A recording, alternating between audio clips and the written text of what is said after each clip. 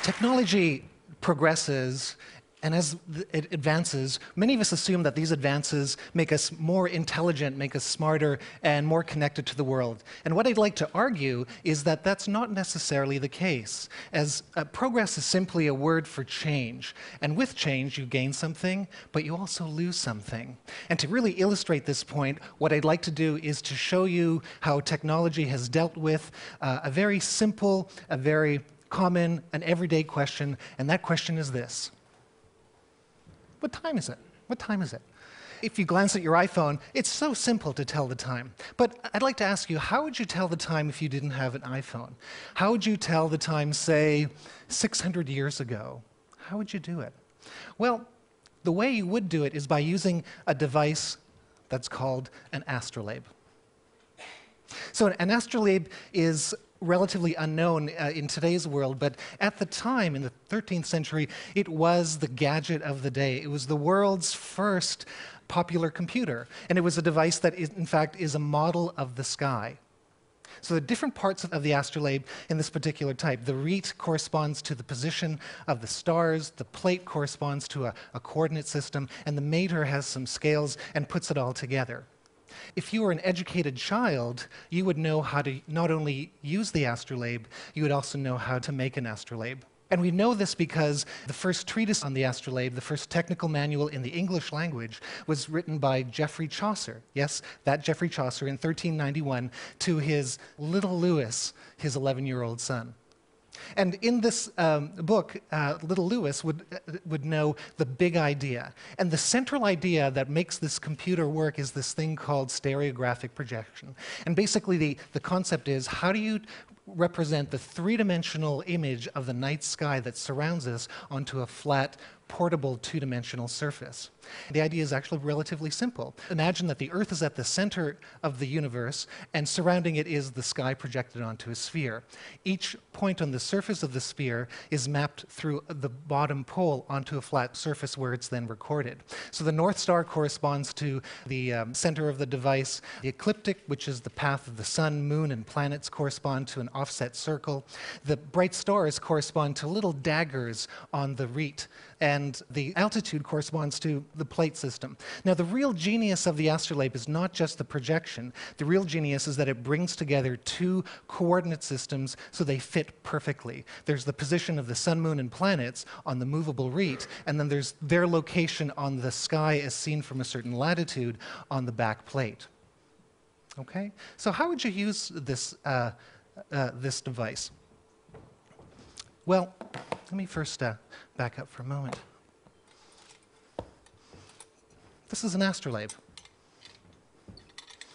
Pretty impressive, isn't it? And so this astrolabe is on loan from us from the Oxford School of Museum of History, and you can see the different components. This is the mater, the scales on the back. This is the rete, okay, do you see that? That's the movable part of the sky. And in the back you can see like a spiderweb pattern, and that spiderweb pattern corresponds to the local coordinates in the sky.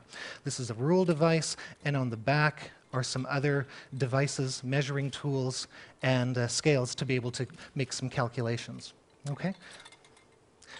You know, I've always wanted one of these. For my thesis, I actually built one of these out of paper. This is a replica from a 15th century device, and it's worth probably about 3 MacBook Pros. But a real one would cost about as much as my house, and the house next to it, and actually every house on the block, on both sides of the street, maybe a school thrown in, and some, you know, a church. They're just incredibly expensive. But let me show you how to work this device. So let's go to step 1. First thing that you do is you select a star in the night sky if you're telling time at night. So tonight, if it's clear, you'll be able to see the summer triangle, and there's a bright star called Deneb. So let's select Deneb.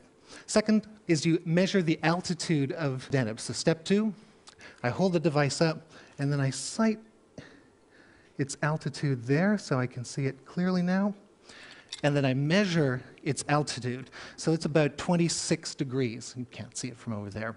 Step 3 is to identify the star on the front of the device. Deneb is there, I can tell. Step 4 is I then move the REIT, move the sky, so the altitude of the star corresponds to the scale on the back. Okay? So when that happens, everything lines up. I have here a model of the sky that corresponds to the real sky. Okay? So it is, in a sense, holding a model of the universe in my hands. And then finally, I take a rule and move the rule to a date line, which then tells me the time here. Right? So that's how the device is used. So I know what you're thinking.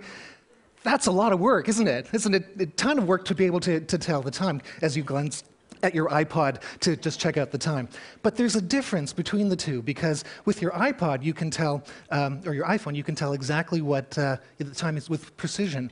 The way little Lewis would tell the time is by a picture of the sky. He would know where things would fit in the sky. He would not only know what time it was, he would also know where the sun would rise and how it would move across the sky. He would know what time the sun would rise and what time it would set. And he would know that for essentially every celestial object in the heavens. So in computer graphics and computer user interface design, there is a term called affordances. So affordances are the qualities of an object that allow us to perform an action with it. And what the astrolabe does is it affords us to connect to the night sky, to look up to the night sky and be much more, to see the visible and the invisible together. So that's just one use. It's incredible. There's probably 350, 400 uses. In fact, there's a text that has over 1,000 uses of this first computer. On the back, there's scales and measurements for terrestrial navigation. You can survey with it. The city of Baghdad was surveyed with it. It could be used for calculating mathematical equations of all different types, and it would take a full university course to illustrate it. Astrolabes have an incredible history. They're over 2,000 years old. The concept of stereographic projection originated in 330 BC, and the astrolabes come in many different sizes and shapes and forms. There's portable ones, there's large display ones, and I think what's common to all astrolabes is that they're beautiful works of art. There's a quality of craftsmanship and precision that is just astonishing and remarkable. Astrolabes, like every technology, do evolve over time. So the earliest REITs, for example, were very simple and primitive, and advancing REITs became cultural emblems. This is one from Oxford, and I find this one really extraordinary because the REIT pattern is completely symmetrical, and it accurately maps a completely asymmetrical or random sky. How cool is that? It's just amazing. So would little Lewis have an astrolabe? Probably not one made of brass. He would have one made out of wood or paper. And the vast majority of this first computer was a portable device that you could keep in the back of your pocket. So what does the astrolabe inspire? Well, I think the first thing is that it reminds us just how resourceful people were, our forebears were, years and years ago. It's just an incredible device. Every technology advances. Every technology is transformed and moved by others. And what we gain with the new technologies, of course, is precision and accuracy. But what we lose, I think, is an accurate, a felt sense of the sky, a sense of context. Knowing the sky, knowing your relationship with the sky, is the center of the real answer to knowing what time it is. So I think the astrolabes are just remarkable devices. And so what can we learn from these devices?